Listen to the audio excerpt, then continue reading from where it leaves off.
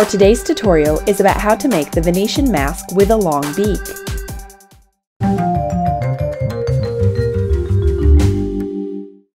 Prepare a big bowl to make paper mache. Take paper napkins. Tear them into pieces. Pour a cup of hot water. Mix until dissolved, adding water or napkins if needed. You'll get a peanut-like consistency. Wring it out. Pour in white glue.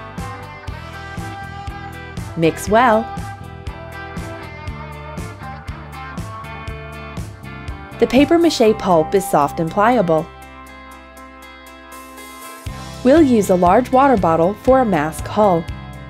We need plasticine and tools for making a mask model. Warm up the plasticine with hands until soft and pliable. Mark the width of the face from the temple parts with the tape, splitting the mask in half.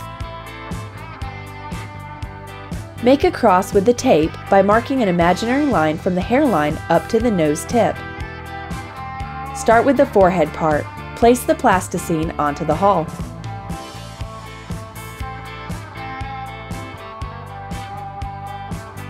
Smooth and even the edges. Make the nose part by forming a sharp edge bridge. Add more plasticine to get a long beak.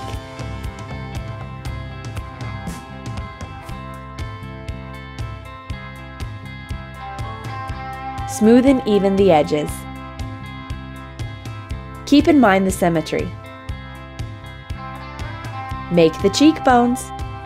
Add some plasticine to make them more expressive.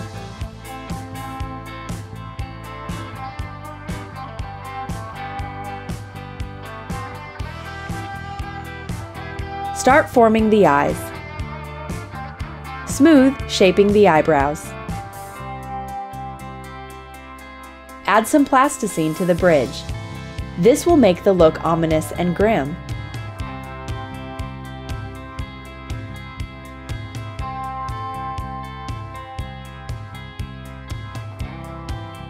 Smooth, defining the eyebrows to make the eyes more expressive. Now form the eyelids. Start with the upper eyelid by attaching this piece of the plasticine. Then press down the eye area by removing the excess plasticine with a round-ended knife.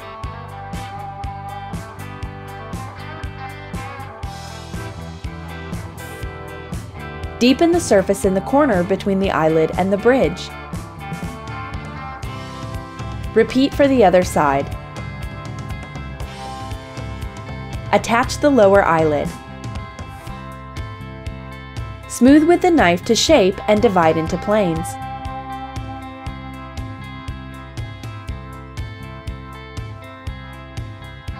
Correct the eye shape by removing the excess plasticine. Keep in mind the plane combination. Make them a bit angular. Repeat for the other side.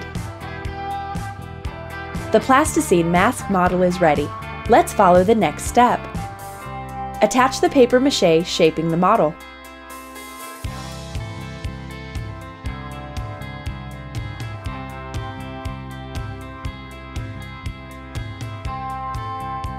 Use a spatula to flatten the places you can't smooth with your hands. Define the thin details. Cover the whole surface, smoothing the pulp. Done! Now it will need about 2 days for the mask to dry. Keep it away from the heaters as the plasticine model can melt and the mask will deform. Sand the mask after drying to smooth the surface. Use a water-based latex paint for the ground coat. Apply the first layer. Sand again when dry. Add several more paint coats.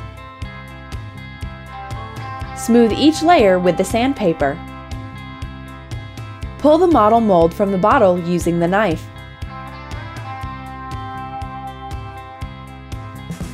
Carefully remove the plasticine from the mask.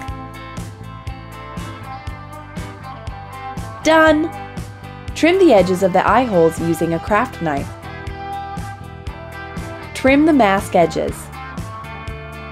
Sand again.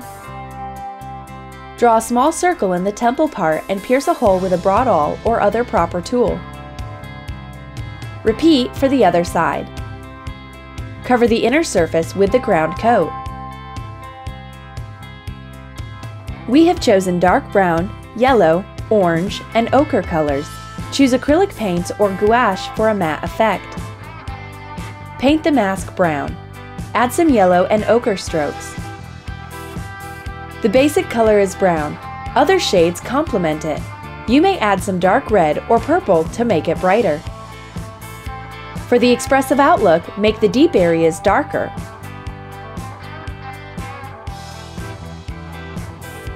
And the protruding parts lighter.